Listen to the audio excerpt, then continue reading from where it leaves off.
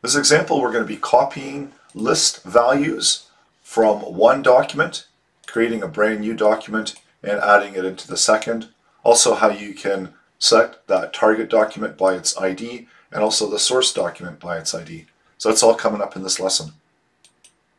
Log into your Google account and we're going to go ahead and we're going to create a brand new doc. I'm just over in my Google Drive selecting a doc, and this is going to be a blank brand new document, and this is going to be the testing document that we're going to be applying the list to.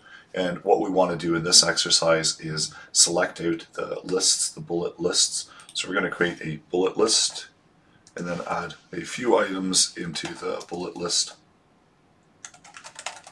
And what we want to do then is we want to copy the full list over into a brand new document. So we're going to be looking through this current document as our active document and then copying over the content into a brand new document. And we can do this in a number of ways. In this case, what we'll do it is we're going to set this up as using the active document, and then we'll create a brand new document on the fly when we run the function. So going into the extensions, select apps script, and within the apps script, this is where we can select and update and create the script that we're going to be running in the project. I'm just going to give it a quick name of test, and we're going to zoom in on the text.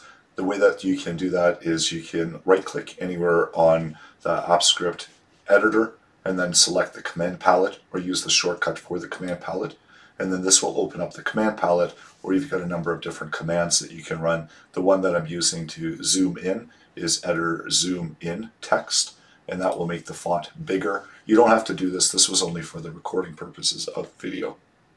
So create a function. I'm going to call this function copy bullets. And once we run the functions, what we want to do is we want to select the contents of the current active document. So this can be the source document. So I'll give it a variable name of source document. And then we're going to be using the document app service, getting the active document. So that's going to select the current active document. And we want to get all of the bullet list from the active document.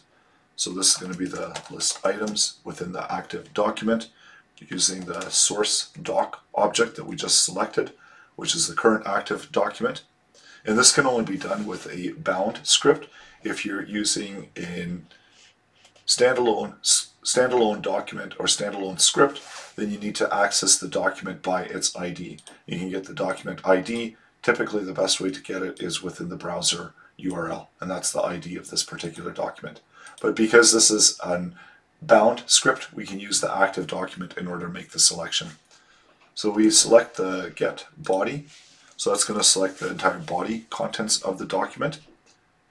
And from there we want to get the list items. And this is going to return back all of the list items that we currently have within the document. We can output that within the log in order to see the current list items that we have from the document. And this is just a way to debug it and check. So let's actually update this to copy list. We have to authorize the script in order to act as us, be able to access the document and run the script. So these are just the permissions that I'm just running through quickly in order to access. And there it's picked up all of the 4 list items that we have. If we have a second list, let's run the script again.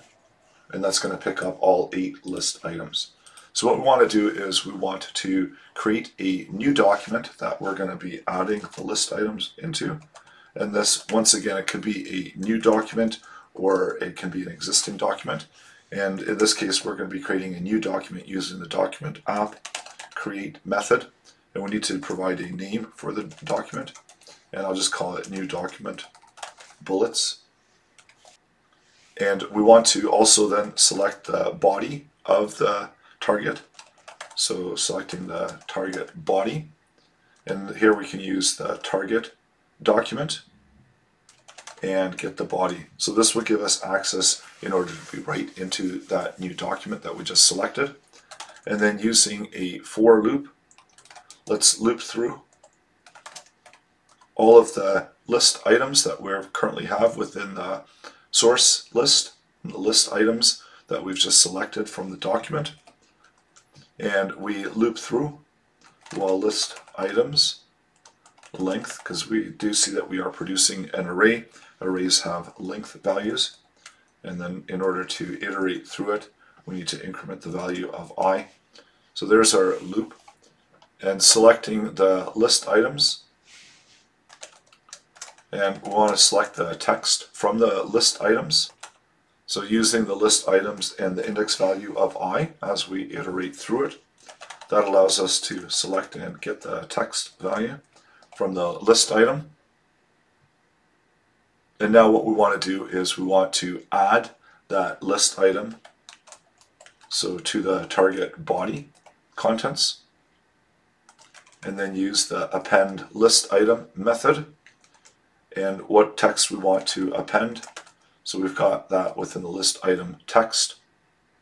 And then in order to make it a bullet, we can set the glyph type, and then using the document and glyph type, and then the type of glyph that we want to set it. So we want to set it to a bullet.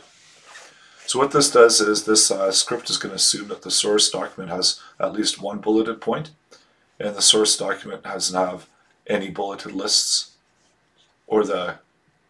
so now we are ready to run through the script. And there we see all the list items.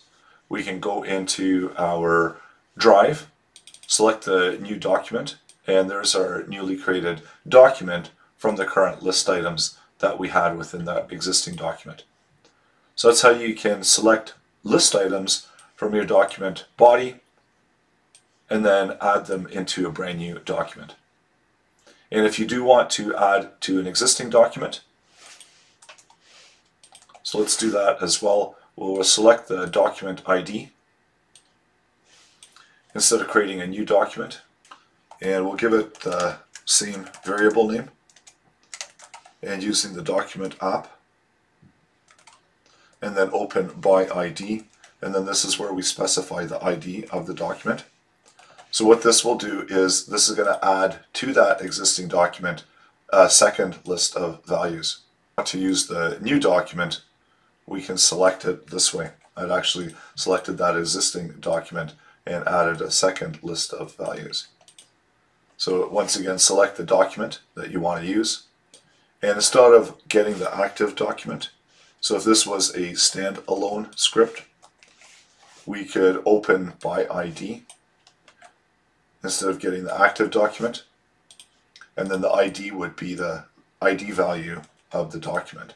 That is going to be our source document. So it's our source document, and then this is going to be the target document. So this is if you don't want to create a new one and you just want to append to the existing one, you run the code, and there's the new list of values that are being appended to the new document.